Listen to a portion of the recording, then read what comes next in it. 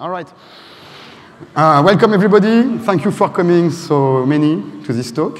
Thank you to Natalie for inviting me a little bit at last minute to fill in this gap. And it's really a pleasure and an honor to be here in such a beautiful crowd of dreamers. The subject of the session is AI in XR, artificial intelligence in XR. It's a little bit early for me to be giving this talk today, so because I don't have any demo for you. So I'm going to just clarify a little bit the field. What are we talking about? What are the technical options that are available to us? And I will conclude by telling you a little bit what we are doing at Unity in terms of AI. We are starting an ambitious program of bringing more AI to Unity. Okay? So first thing, what are we talking about? AI in XR. First thing that comes to many naive people's mind, first thing they will think, oh, the behavior. We're making beautiful virtual realities, and we want to really get emotions and involvement. Part of the magic comes from the behavior of your world, the behavior of your characters, the non-playable characters, NPCs, behavior of a city, behavior of your story. So this is important for application in terms of entertainment, but also for industrial simulation. There is a whole area for us to conquer in terms of industrial simulation. Highest level of autonomous robots needs to be tested in an environment that looks very much like a game, when people can jump in and control some elements of the environment just to test the robot control software, how it would react in the real world. So for this kind of application too, we need realistic NPCs in the street so that the simulation is meaningful. So that one of the first things we could be thinking of when we are speaking of AI. Another one, which is often used as an excuse, the first one is always used as an excuse not to do the second one. It's pretty similar, but it's part of having a trustable behavior is to be able to solve hard problems. So there is still this problem.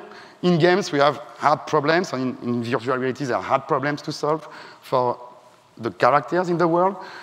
And to be believable, NPCs must be smart. So this is also an issue. Slightly different angle to it. And the first point is really about making bluffing behavior, and the second one solving hard problems, but technically it's not so different.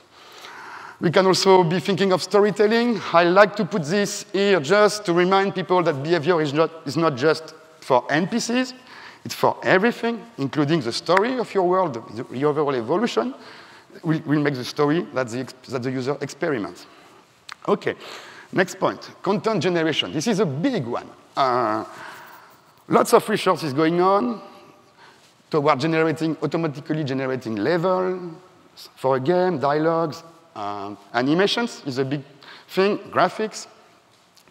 Okay, we will talk a little bit about that too. A point which is particularly important to people of Unity is assisting the game and XR developer when they are building. How can we recommend assets? How can we recommend approaches? I won't speak much about this one today.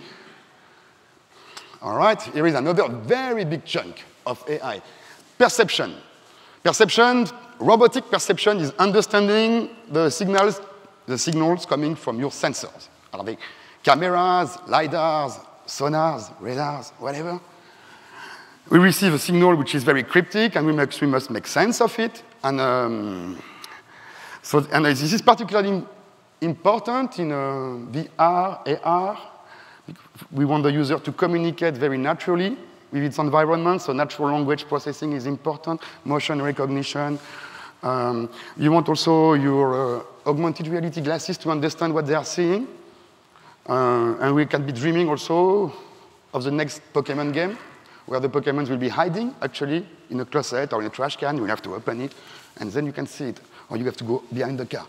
For this to be possible, your phone must understand that there is a trash can and a car, and that in a trash can you can hide a Pokemon. So this is a big topic for us too, and I'm sure that plenty of people in this room are already aware about that.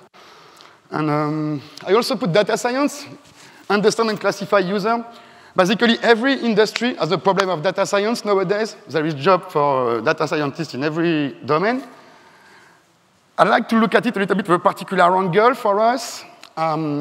So we have something, if we want to make something that is compelling and will generate emotions, there are theories that say that we tend to like things that are similar to us. So when somebody reacts in a way that you understand, you will kind of connect with it. So really, to be able to create a virtual reality or a game that will connect with people emotionally, we must understand them. So we could envision a day where your video game or your virtual reality will go read your Facebook page and maybe your LinkedIn page and all your social media pages just to understand who you are so that they can propose you content that you like or you don't like. By playing behavior that are similar to you, you're going to make something that you like, and playing something which is very different from you, you're going to make something foreign and that you have problems liking and you might actually hate. So all this is a very, very big topic, impossible to cover in 15 minutes. I'm going to try to give you an approximate view of this very complex field. So I'm going to have to make some cuts which are not super accurate. So maybe some AI scientists in the room would react, but I have to simplify to make it understandable to you. So sometimes I will always raise a flag when I think I'm making an assertion which is a little bit too strong, but let's go. Okay, we have to go through that. So now we have seen what we want to do. Let's look a little bit at the techniques we have. So over the last 5 years, deep learning has taken almost all the attention in terms of artificial intelligence. Nowadays, it's very hard to hear an AI talk which is not about machine learning. So there has been the world champion of Go being beaten, the autonomous robotics revolution, which I discuss a lot, crazy pictures appearing on the web. I will kind to explain to you how we can generate that. So what is deep learning? Very, very high level. Deep learning is huge networks of artificial neurons. I don't have time to explain to you what is a neuron. I will assume you all know. These neurons are organized in very big network with several layers, hence deep, because we have up to several tens of layers. And these networks are trained.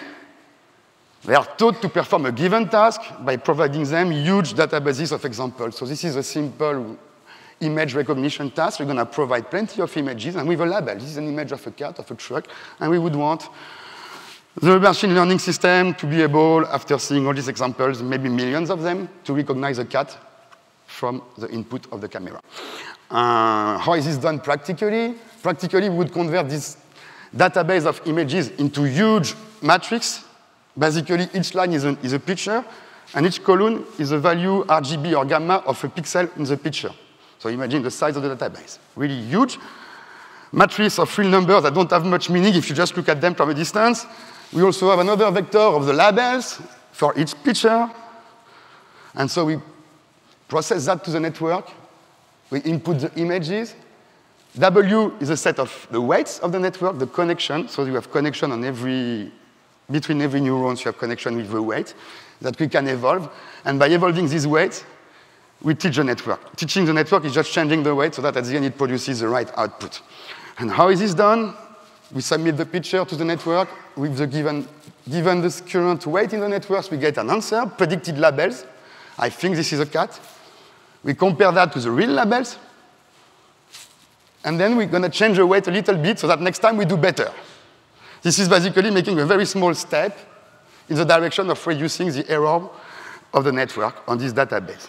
And this is learning. This is nothing more than a simple gradient descent in a very weird space.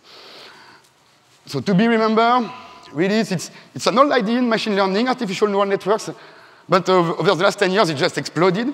I mean, when I was a master's student, we were already excited about artificial neural networks, but it never all these promises until the last 10 years. Just through a couple of tricks that we found, and one of them is to vectorize all the computations that we can export it to the GPU.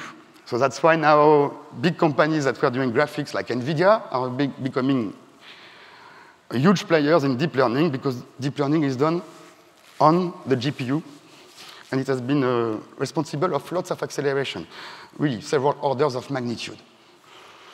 Okay. So that's for deep learning. This is a big thing which is fashionable now. Another way we have to look at, another way we can look at AI, which is particularly popular in my community of autonomous robotic and automated planning, is to make the difference between what is planning and not planning. So basically, planning is when you're trying to find a sequence of actions, and you're going to evaluate your performance as a whole sequence. So you could accept at some point to do something that is not so good right now, to put yourself in a position when you can get to something very good in the future. So it contrasts strongly with the rest of AI, where we just greedily select one solution, it's evaluated individually, and you're done. Okay? So this is a distinction that makes sense or not. This is one way to cut AI, and it's a way that is important to me, and it has to be considered like it's kind of orthogonal to machine learning. You could do machine learning for both, okay? So if we do machine learning for the most standard AI, we get stuff like supervised learning. And supervised learning, when you're gonna learn, these are two ways to learn from examples, like I just described. But when you go to planning, and you want to do machine learning, either you can copy an expert, so this is making supervised learning. You look at an expert, and you look what he plays, and you try to remember. In this situation, he played that, tac, tac. Same paradigm, we are doing supervised learning. But we also have reinforcement learning in terms of planning, and this is also the kind of naive image of a machine learning system. So that a little system which interacts with the environment and discovers the environment and receives rewards and punishment, and will learn to behave just by interacting. And this is reinforcement learning. Okay. So, what is planning? We see we have all this for AI in XR, and roughly, so this is the first time I'm making a bold claim in this talk, roughly, all the thing on the right is planning, on the left, sorry, another thing in green on the right is not planning. So, not true, dialogues are a little bit a sequence, animation are a sequence. On the edges, what I'm saying is wrong, but I'm simplifying, sorry. Okay? And here is the second big, bold claim of this talk, machine learning rules over all the green. Let me argue. Machine learning rules perception. This is crazy, I know, but it has been like this from the beginning. We would think that if we try to take the input from a camera and we try by hand to tell him if the pixels are like this, you have a cat, we have never been able to make it. And AI has been able to make perception just by mimicking the way humans learn, and not by trying to hack the decision directly. So perception is everything. Again, it can be cameras, can be text, can be sound. It can be strange sensors that don't make sense to humans, like a LiDAR. So you can see these two pictures. This is the view of the world from an autonomous car. So on the big one, you can see the car is in the black hole in the middle. It doesn't see itself. And that's what the small one, the LiDAR is on the front of the car. So that's perception. How do you make sense of that? Okay, machine learning, rule data science. That's a small claim. This one is okay. So to illustrate this, I'm just going to tell you, just go on LinkedIn and check the job announcement. Data science and machine learning, or go to Amazon and order a book on data mining, and you're going to have only machine learning in it. Okay? So these things have been stuck together forever. And actually, data mining is some form of perception, in a sense. It's just that the input is a huge... It doesn't come from a sensor, and it's a huge data, and you want to make sense of it. So that's an okay claim. This is a bold claim. Machine learning, rule content generation. Some people will not agree. We actually have techniques to generate levels, which are not machine learning. We have procedural techniques to generate animation. So I'm making this bold claim mostly for the promises that deep learning is bringing.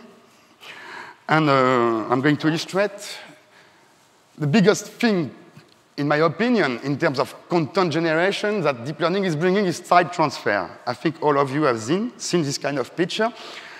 In these networks, we can distinguish the content from the style. Basically, the content is the activation of the neurons, and the style is the correlation between the neurons. Okay? So, and you can teach a network to get to a certain content with a certain style. So that's what has been used. You take a photography and you can represent it in, you have all seen that. And this is pretty amazing in terms of content generation and creativity, honestly. And this has been done in pictures, this has been done in animation.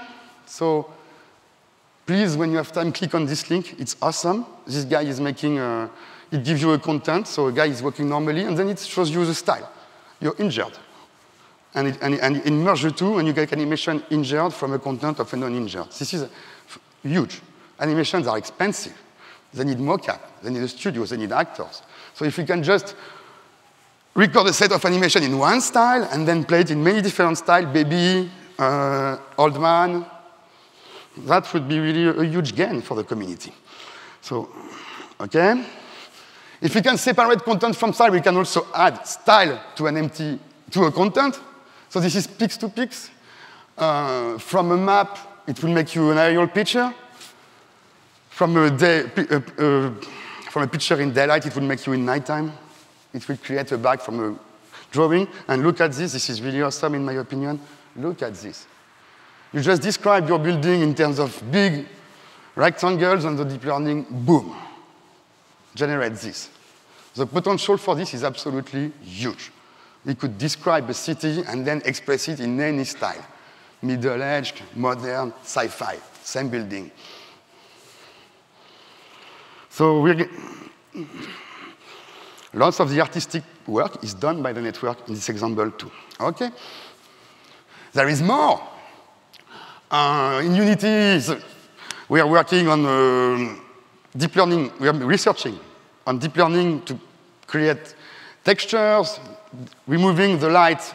We take a picture of an object, and then there is a light, which is like, we don't want the shadow on the object, so that we can extract the pure texture. And this is very hard. So we have been researching to do that procedurally, and now we are moving to deep learning to do that.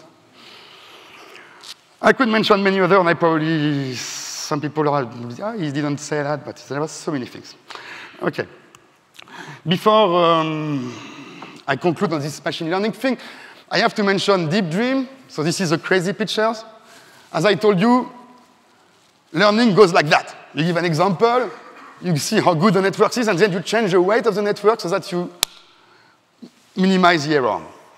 So you take a network, you learn, and then you make it dream. How do we make a network dream? We give him one picture, process it to the network, give us some kind of activation of the network. And now we're going to maximize the activation of the network. We're going to make a little step to increase the activation of the network on this picture. But younger is that we're not touching the weights anymore, we're touching the picture itself. So we're going to modify every bit, every RGB gamma value of every pixel in the picture a little bit in the direction that would increase the activation of the network. So I show you a picture, the network goes into certain configuration, and then we change the picture so that the activation is maximized. So basically, in a sense, we are showing a picture of the network, and then we are asking him, how do you see that picture? What do you see? These techniques kind of give you a little glimpse of what the networks actually, how the networks actually see the world. And it gives, when we do that, we get that. This is really crazy. That's how a deep learning network can see a urban scene. And this is based on that it has recognition. It will recognize a car on these kind of crazy things. That's how you recognize a car. So it's almost like looking through the eye of an ET that just arrived on our planet or in our universe, and which perceives the world in a completely different way, but it's not an ET, it's an AI. So we can play this game. Like I told you, a picture, change the picture to maximize activation of the network. We can also try to, another example. These networks have memory. So if you do that, you take a network, you teach it with pictures of dog, and then you show him spaghetti with meatballs, and you start to make him dream. You change the spaghetti with meatballs so that to make the network more active. You get that. Go on the web, it's really crazy. The number of disgusting pictures of food you can find now on the web, which are it's crazy and funny. So this is done by maximizing the overall activity of the network. We can also focus on a given layer of the network and maximize the activity of a given layer. So if we take the first layer of the network, we see how the world kind of divides the image. And we get this amazing artistic effect. Again, in terms of content creation, we can't pass on that. And we can also maximize the activity of a given neuron. Okay? So I give you a picture, and I take a neuron, and I change the picture so that this neuron becomes more and more happy. And we get that. Starting from a random, a completely noisy picture, and focusing on different neurons, we get that. Which shows us that some neurons have been specialized in recognizing artichokes, turtles, pictures. And there is never a real turtle or a real picture. It's just picture-y things, or turtle-y kind of features put together, and that's what the neuron, that's how it sees a turtle. And so if you come back to my first slide, sorry I didn't repeat it, I'm going to do it quickly. You can do it on a movie, and you get that. Wow, yeah. Interesting. The network sees eyes everywhere. You know why? Because he uses eyes to recognize faces. So he's going to try to see eyes everywhere. And each time it sees two big eyes together, he says, oh, that's a face. So he's trying. When you open your mouth, he's trying, maybe see an eye sometime in your mouth. OK, that's for deep learning and content generation. So if I return to my, yeah, if I return here, I just told you, machine learning rules everything that is not planning, which is a bold claim, but OK. Let's look a little bit at planning. And in planning, I'm going to make one more distinction that's the last for today. So hang on. Basically, we can make the distinction between reactive AI and deliberative AI. Reactive AI is when you go and you hack directly the behavior of your entity. So this is basically, this rules the current state. This rules the current industry in terms of behavior, in games and VR. Almost everybody would go and write directly the behavior. That could be using, for instance, a finite state machine. So this is a very simple, very classical behavior in a game for an NPC to chase you. He will wander, and when he sees you, he will chase you, and when you are in range, he shoots you. Okay? And I can represent this with a finite state machine. I can represent the same behavior with a behavior tree. I can represent the same behavior with a set of rules. I'm just hacking the same behavior in different languages. We see, basically almost all the AI, the game AI techniques do the same thing. Well, just different languages. Okay, so that's what we do with reactive AI. It contrasts a lot with deliberative AI. Deliberative, you don't write a behavior, you write a planning domain, you explain the problem, and you have an AI planner that gives you a behavior for every possible situation. So what I'm not, obviously navigation, when you're thinking of navigation, it's always a deliberative approach. We are making a map. So here the map is this blue probabilistic random map, incomplete, but that's the model. It's still a model of the problem. And then we run A star to find the shortest path. So we solve the model, and then we take the first movement in this path, and we say it's our decision. I decide to do that. So we decide by solving a problem and getting a plan. It contrasts strongly to directly hacking the solution like we were doing previously. So navigation, motion planning is deliberative. And this is important to me. Many people will think that we can do planning only for the very low-level tasks like navigation and motion, but it's not true. We have what we call classical AI planning. So this is, think of this like some kind of shortest path, but in this weird space. So I start in a state where my NPC is in the woods. It has a key to the house. It's kind of tired. So it's going to go to the house, use this key to open the door, enter the house, and then sleep. OK. OK, I have to rush through it. So I have a 2-hour talk to explain why robotics went from reactive to deliberative. I can't do it today. Mostly, we had a problem in robotics. 10 years ago, 20 years ago, people would try to make most of the behavior, even with finite state machine, but we could never get to something that was complete. I have seen the state machine of a very famous car company. For going through a 3-road intersection, it was like 2,000 pages of code. And it works only for one type of intersection. So just to go through San Francisco or LA, you need so many. And as soon as we change one rule, everything breaks. You have to redo everything. So now we do autonomous car with planning, mostly. This I'm going to have to skip, I don't have time. Sorry for that. This is an argument, to conclude, about deliberative versus reactive. If we look at an autonomous car, roughly it would look like that: perception, decision, and control. And as I told you, everything is perception now is in the hand of machine learning. But if we look at decision more closely, we have a hierarchy of things, and the truth is, right now, most people are just one reactive, and all the rest are planners. And by the way, I don't know any car company which is using machine learning to actually make the decision. Okay, so machine learning is super present in perception, but in decision, no. And this is true for NASA too. I don't have a slide to explain that, but NASA has been using the same planner for many, many devices, from International Space Station to Mars rovers to tiny orbiter of the moon, Hubble, if I didn't say it, whatever, plenty, and the same technology. So this is reusable AI, and there is no machine learning in it, okay? As far as decision is concerned. Okay, so the real AI revolution, this is my point, is not deep learning. It's deep learning and autonomous robotics at this point. So we are aware of that, okay? When you put deep learning with planning, you get AlphaGo. Sorry for the broken slides. AlphaGo works a little bit like that. You expand the tree. This is a planning model, right? Because you can make a sequence of action, plan a sequence of action, and then you learn a bunch of networks. I don't have time to explain you how, but you're going to use these networks like that. You have your tree, and you're going to cut it. You're not going to consider certain actions if you have learned that they are bad. And then you have learned the value of state, you're going to cut the depth. And then for the middle, AlphaGo is still using a planner. So AlphaGo would not trust machine learning on the very first steps. For what is critical, and now let's think again, autonomous robotics or whatever, we cannot check what the machine learning system is going to do. It's a black box. So who would want to drive a car with a black box? In a planning system, you can represent all the obstacles. You can be sure that the orange part is very tightened, and you have everything represented. Okay? All right, almost done. AI research at Unity. So here's my point. We think that AI is key. We're going to make amazing things, but if we don't have good behaviors, they're going to be empty shells.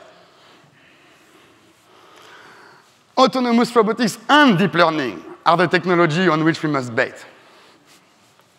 Not the old school reactive AI, which is used everywhere in games nowadays. So we need to move from that. Unity is completely aware of that, and we are putting resources into it. And this resource, basically, with the hiring of Danny Lange, a rock star in machine learning, and myself, I'm not a rock star, but I'm in autonomous robotics, so we have the two competencies. Both of us are hiring.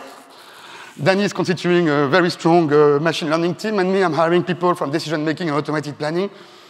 And we're starting several research projects, so this is done in the labs, Unity labs, things I have been mentioning, including a behavior planner, including a motion planner. So, as a conclusion, I will be back to show you all that. Come back.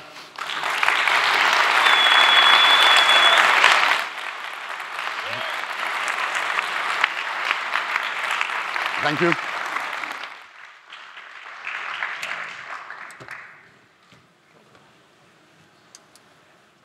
Well, guys, this is such a broad topic. Everything Nicolas presented was so awesome. And so I'm Boo. This is Adam. We want to try to tangibilize some of those concepts and how you guys can translate some of that into building projects with Unity for VR, but also mixing cognitive technologies and artificial intelligence. So at Snowcrash, we explore next-generation experience design, mixing always different technologies with partners from all over the world. And for the last 7 years, we've been doing a lot of projects with institutions like Unity and MIT, Samsung, IBM, with all kinds of immersive applications beyond games. And we always try to combine different technologies to try to stretch the limits of what is currently possible. We're here today to talk a little bit more about artificial intelligence and cognitive computing and how we think they mix in a super awesome way with immersive technologies. So if there's one thing we want you guys to take away from this session, is that there's an entire world of applications beyond games. And we want you guys to really get inspired and start exploring this vast world of immersive tech and AI. And so we're sharing a bunch of cases, some of our dearest cases with you. And part of the reason why you're here today was that in November, Snowcrash was invited to do an installation at the MIT Media Lab, bringing our vision of possible future connections for immersive technologies. And we developed something called a cognitive VR experience in partnership with Unity and IBM. So here's what we did.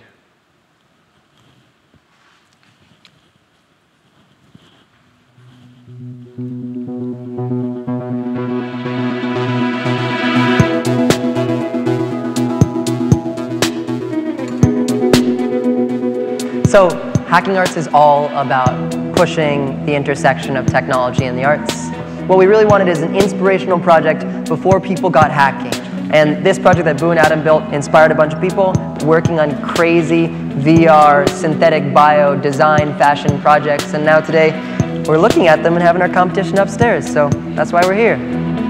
It all began a couple months ago when Adam Horowitz kind of invited us to do a VR installation here, stretching the limits of what is possible to do today with the technology. I knew Boo and Adam were experimenting with cognitive computing, with Watson, with virtual reality, with full body motion tracking, and they brought this crazy, magical, strange experience where you got to drink Van Gogh's Starry Night and drink fire and sit, and you got surprised by actual real liquid entering your mouth in VR. We came up with this concept of a multiplayer virtual reality experience with haptic feedback and warehouse scale tracking, a lot of sensors, with a gorgeous scenario built by our friends from Lobo. O grau de detalhes, de complexidade do ambiente, de atenção a detalhes e minúcias, isso no contexto de realidade virtual não é tão comum, que é uma coisa que tem tudo a ver, acho que com o grau de imersão que o visual ajuda a proporcionar. So we thought we could maybe spice things up a little bit. And so we began talking to our friends at IBM because we think they're doing awesome stuff with Watson and cognitive computing to solve real-world problems. We wanted to mix those two technologies together and give presence to IBM's Watson. Hey Watson, What can I do for you? tell me more about yourself. I am a question-answering computer system capable of answering... Shut up, Watson. Okay, I'll just shut up now. Like, the whole role of AI is just to make our lives easier. To be able to feed data into Watson and use things like deep machine learning to solve problems and just creating machines that are smarter and more capable than us. Cara, é fantástico, é simplesmente único, é uma experiência única em um ambiente realmente místico, a ponto em que o usuário se sente muito mais engajado se ele estivesse somente utilizando a computação cognitiva. A Unity é apaixonada por projetos que envolvem tecnologias inovadoras e novas formas de interação. É parte da missão da empresa democratizar o desenvolvimento de projetos que utilizam tecnologias fantásticas como o Watson e realidade virtual. Basically, you're able to ask Watson about anything. And he's there at the bar hanging with you, just chilling and connected to the entire world's knowledge database. And that's f***ing amazing. I said f***ing.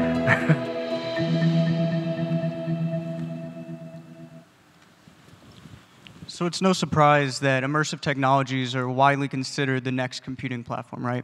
And that's not only coming from our own industry, but from, kind of old dudes at Goldman Sachs, right?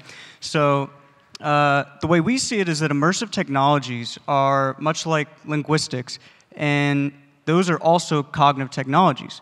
Magic Leap always says that immersive technologies are rocket ships for the mind, and we agree with them. And it should be everyone's mission here today to use those tools to augment humans and help our kind evolve. And I like Ray Kurzweil often says, do more art, more science, ask more questions, more. Sorry.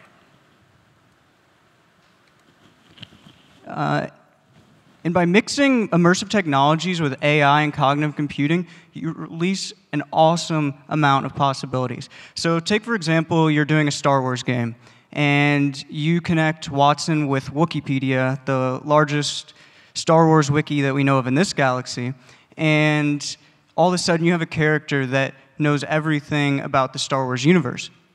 And it can speak with you in natural language. And of course, that's not only for VR, but AI connected to the real world via MR headsets. So HoloLens Cortana is already a good example of this and a step in the right direction. That's cool, but now imagine you're not working on a game, but an education or a science application in which you connect Watson and use the same exact skills to not Wikipedia, but large databases like clinicaltrials.gov and PubMed. And now all of a sudden, you can have students and doctors be able to speak with this AI and inquiry about cancer and biotechnology, drug interactions, etc. And if you make that multi-user VR MR, you not only have this awesome application, but an amazing work collaboration tool that connects our minds and augments them together. And we're really talking about work collaboration, education, scientific research, data analysis, but that's just the tip of the iceberg. And I really encourage you to start messing with Watson APIs and SDKs. I know there's one for Unity. They're all open, free, cloud source, so go and give them a try right now. You can try them for free right now. I mean, we have no idea of the true potential of technologies when they're just beginning. We always talk about lenses and how they were created almost 3,000 years ago to start fires. They ended up revolutionizing biology by creating microscopy and medicine. They created cinema, astronomy. We have the Hubble telescopes, and finally, XR headsets. Drawing a parallel, we think that immersive tech and cognitive computing right now, mixing with AI, they're at the level of making fire. So there's a lot of improvement in the next years. And yet, you can still do cool things right now. So we brought a couple of cases here just to quickly go through some stuff that you can begin doing right now. One of the projects we're doing this year is helping engineers at Renault to have a more efficient and human-centric and smarter way, really, to collaborating overseas sometimes, to do what they do best, which is engineering. Not only do VR experiences with cars for advertising, we believe we should help them do their actual core mission, which is engineer. So here's their engineering team led by Gascon Gaspar. He's a vice president of product engineering at Renault. And this year we connected their creative labs transcontinentally from France to São Paulo to Curitiba simultaneously so that engineers could validate designs and discuss modifications in real time and run simulations and do a lot of other stuff. But that's not only for engineering. The same concept can also be applied to doctors. Imagine doctors discussing patients' MRIs or CT scans and discuss surgical procedures, for instance. We've been collaborating with a few health institutions in stealth mode to achieve that. So far, we're only doing immersive tech on those areas, but you can imagine that if we mix radiology with VR or MR with AI, you open a bunch of different possibilities. So radiology today is already mixed with immersive tech and artificial intelligence, but separately. I don't know if you know this, but the biggest radiology service in the US right now is called VRAD. It is an online service, and since they have this large amounts of data, they've been using AI to generate insight for a while now. There's no implementation yet mixing the AI with immersive tech, so that's one thing that you guys could maybe begin doing. Diagnostics, insight generation, surgical planning are just a few of the possibilities. We always use that keynote in every presentation. That's kind of cool that Dawkins was here this time. But anyway, that's cool. Science really makes us evolve. And actually, what got me into VR back in 2009 was a project at University of California called the Holosphere. Do you remember the Allosphere?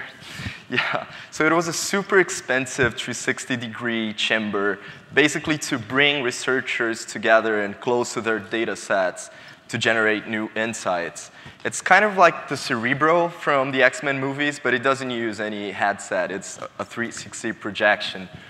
Part of the reason why they built it is because visualizing and hearing and exploring those insanely complex data sets, they're just simply too much for 2D screens to handle. So creating richer visualization methodologies is essential for development of several super important areas of society, from engineering to medicine and so on.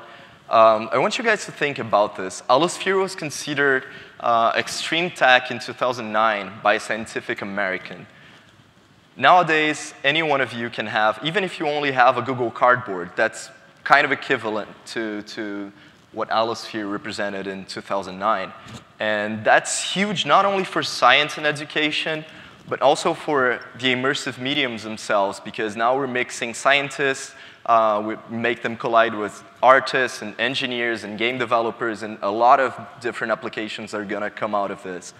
And once again, I want to invite you all to think about those possibilities, hear your call, and deep dive into it.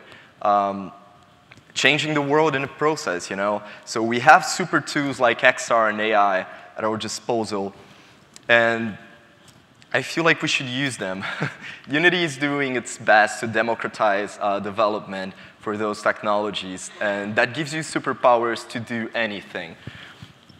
And when I say you can do anything, I really mean it. This guy here is Jack Andraka. This boy created a cancer detection toolkit using nanotechnology at age 15. Can you imagine what our kids will be able to do having access to super tools like immersive tech and AI experiences? So Jack opened his talk saying, have you ever experienced a moment in your life that was so painful that all that you wanted to do was just learn as much as you could to make sense of it all? I think that's a great point, because it's not the love for algorithms that drives innovation. It's usually empathy. The algorithm is just the path, not the driver. I think behind every technological advancement in the world and every science breakthrough, there's always empathy and love behind it. I too have been in a situation like that. I lost my mom to a rare kind of cancer after 3 years of fierce battle, and from our fight, we learned a lot of different things. We found out we were living a renaissance in life sciences. My mom's life expectancy, since it was such a rare tumor, was 6 months, but we battled for 3 years. And that's in huge part because of emergent technologies on the verge of biotechnology and information technology.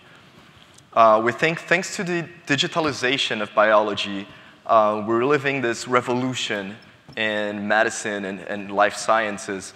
And so one of our favorite projects is, it's my personal little baby. We've been using the power of immersive tech to translate the ideas of some of the brightest minds of our time to the general public. Stuff like how modified viruses are being used to treat cancer, saving lives. There's a story from Dr. Carl June. He's a doctor that modified an HIV virus to modify cancer's T cells in kids with leukemia, and he achieved a success rate of 90% in phase 1 clinical trials, which is one of the biggest success cases in medicine ever. Part of those developments, they happen because those researchers are using Watson for discovery, and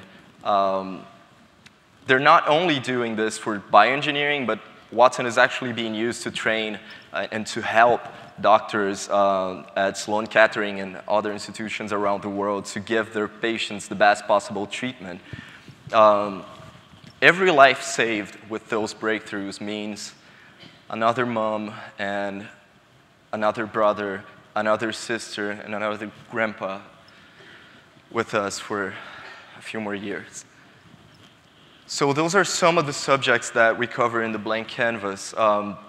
Stuff like how cognitive computing and AI are being used for genomics and research for insight and diagnostics. In 2 days, we're going to go to MIT to do a pre-presentation of that project, and we're launching it on the 12th in Stockholm in VR SciFest, the first festival in the world, completely dedicated to science. And we're also talking to our friends from Steam, Oculus, and other partners to make those experiences available to many of you for free. I would encourage you to stay tuned at FLAGCX webpage to see when it comes out. You can always reach for us to have a beta session. But guys, so that's kind of all we wanted to share for today. I think there's a lot of opportunities out there, and we really encourage you to take responsibility over some of those real-world problems and use those awesome technologies that are available to us today to make a difference. We're eager to see some of those applications here next year at Vision Summit, and you can do it, and we believe you will. I just wanted to say cheers for not going gentle into that good night, and now you guys go and do the evolution. Thank you.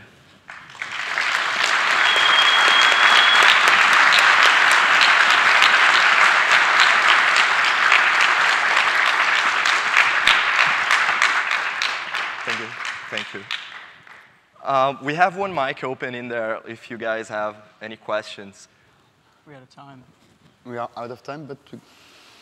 Oh, yeah. OK, so we're going to be here. We're going to take questions. Feel free to join us. Guys, once again, thank you so much. Thank you, Nicolas. Thank you, guys. Awesome.